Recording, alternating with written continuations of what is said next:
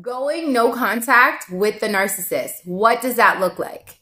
That means blocking all calls, all text messages, blocking them on every social media platform.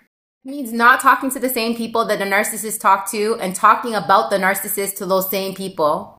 It also means stop allowing the narcissist to take up so much space inside of your mind. Because at the end of the day, somebody doesn't have to still have access to you to still have control over your mind.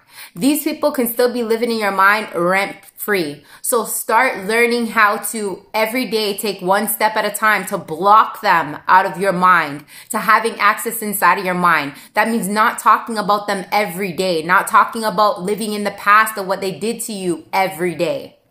This is easier said than done. Blocking from all levels that I just shared with you can be the most hardest and most challenging and most hurtful thing, but it is the first step of your healing journey. It's the first step you taking back power and control over your mind, over your emotions, and over your life for you, because you are worth it. If you're listening to this and you're a woman, you're a queen. If you're listening to this, you're a man, you're a king. You deserve the world, but it all starts with you embodying that you deserve the world and you deserve better by treating yourself better, because it all starts with you. So let's wise up and rise up today by standing in the facts on what we know we need to do to go no contact with the narcissist, to start over with our lives, to move forward.